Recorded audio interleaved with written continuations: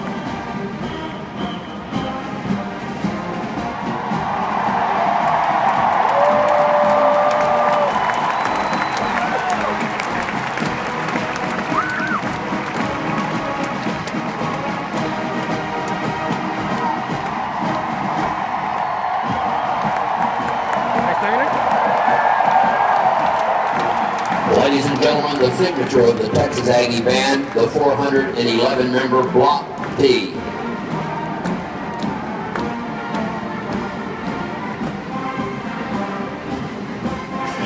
Commander of the combined band is Cadet Colonel Parker White. The executive officer is Cadet Lieutenant Colonel Stephen Wenzel. The head drum major is Cadet Lieutenant Colonel Timothy McMillan. Infantry band drum major is Cadet Major Sean Brunner. Artillery band drum major is Cadet Major Garrett Leach.